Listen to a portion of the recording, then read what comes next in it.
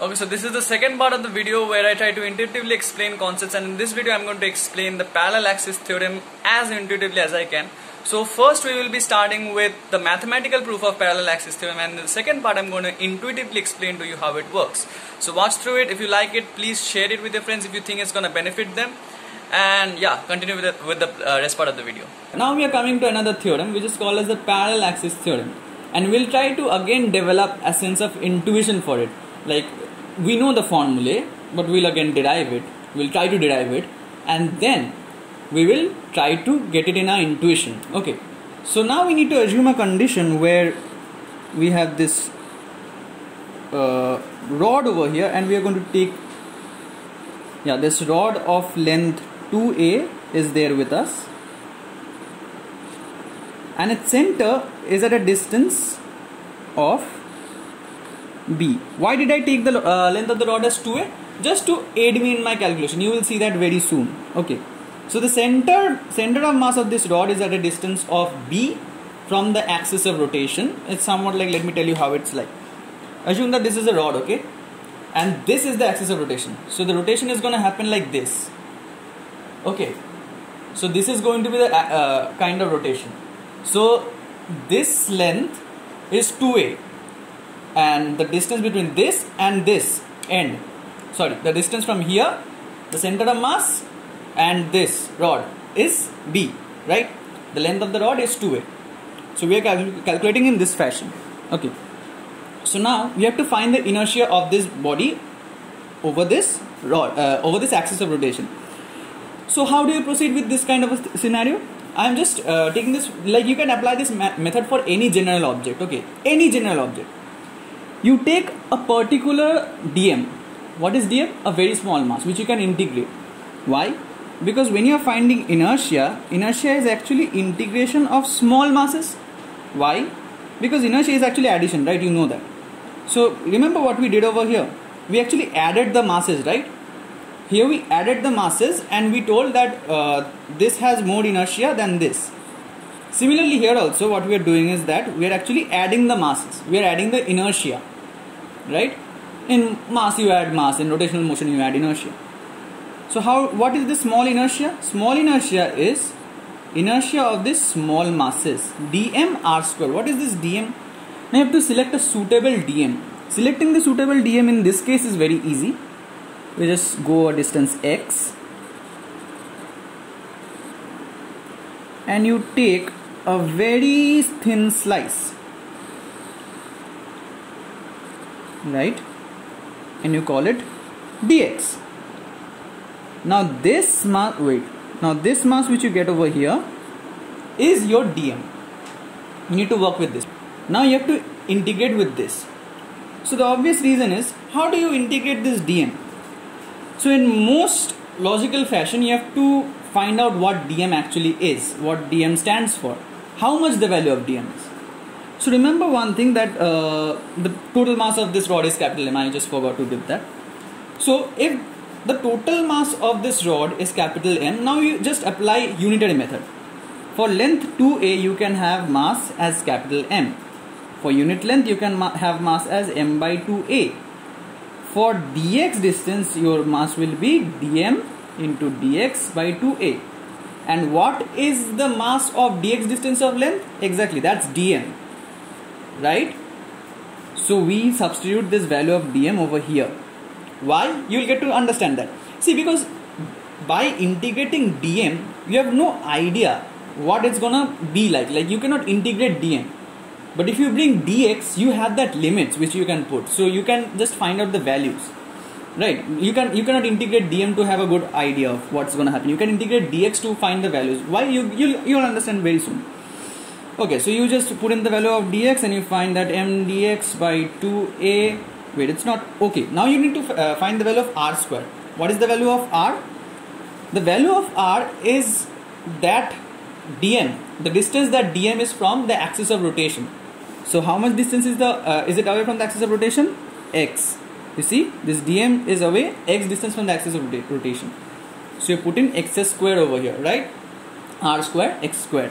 Also another thing, when you are integrating something, try bringing all the things of the same variable in the if dx is the differentiation of x, all the terms which you have over there should be in terms of x. Like if it was in terms of t, in terms of time, you will have to bring it in the form of x. Otherwise you cannot integrate that. Okay, so this is a common general rule which you need to follow. Okay, so next thing which you do, m by 2a is constant, right? So you send them out of the integration sign. Somewhat how you take common in case of addition, you take common in case of integration. So here we are ending with m by 2a x square dot dx. Well, let me just make this area a bit better.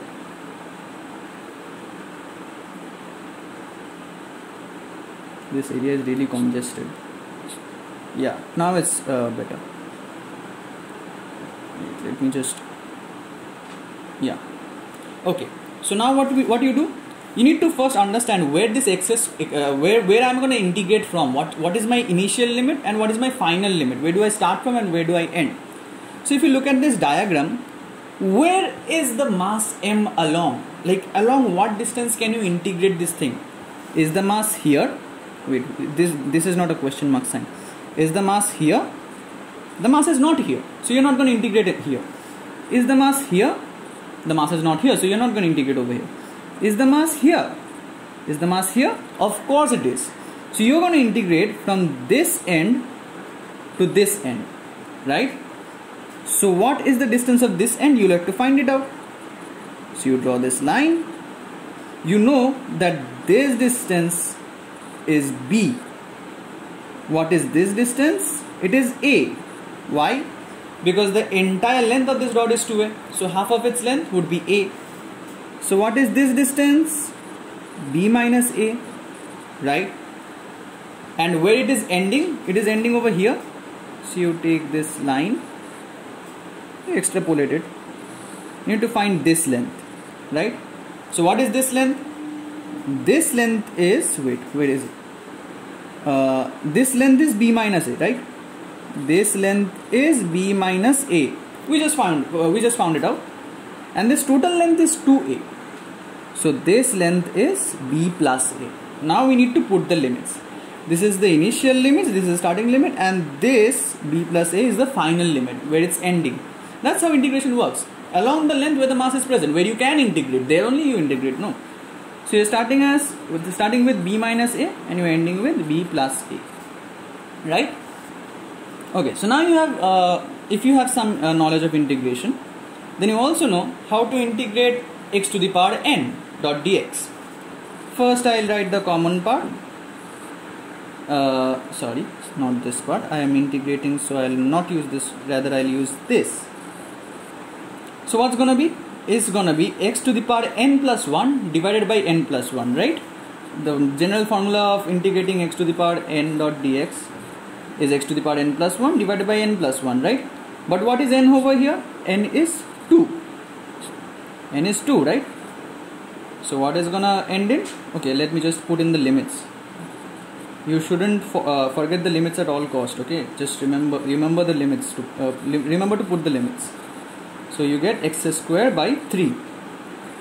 Upper limit b plus a, lower limit is b minus a. Why was it saying starting limit and ending limit? It's upper limit and lower limit.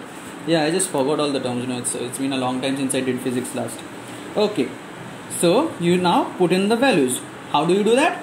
You put in the upper limit in place of x first, and then subtract it by putting the lower limit in place of x. I'm showing you how.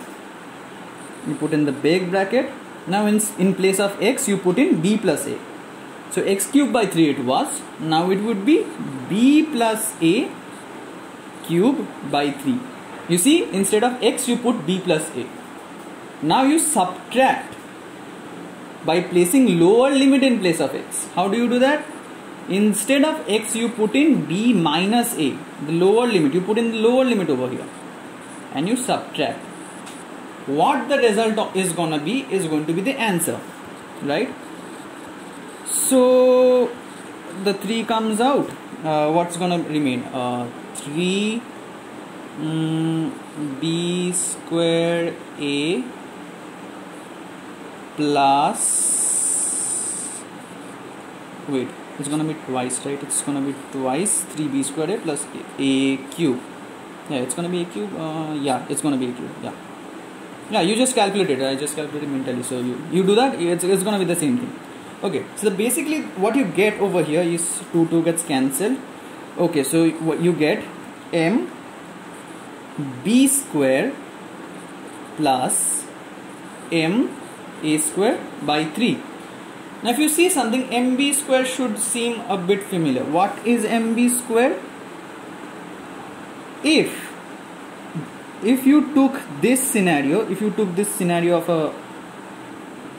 of this scenario where the center of mass is at a distance b, and if you compressed it to a scenario where this is just a thing of just a tiny dot of capital mass M and is at a distance b, then what would be its inertia? mb square, right? What do you have over here? mb square. So you basically compress the entire thing into its center of mass. The distance of its center of mass would become the r over here. And what is ma square by 3? You have to manipulate it a bit.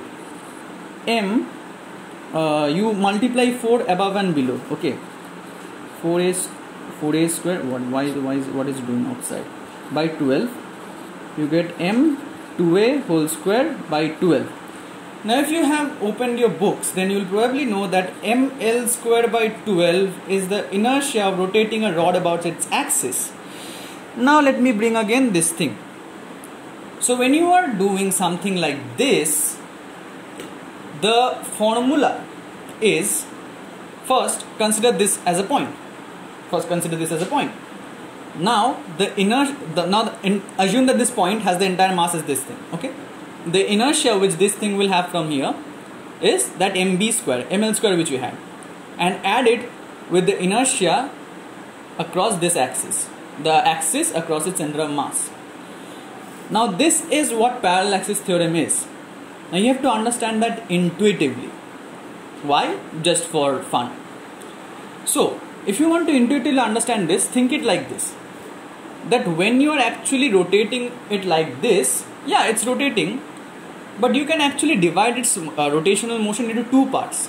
One, it's stationary and it's going like this, in which case this actually acts like a point and the inertia would be mb square, right?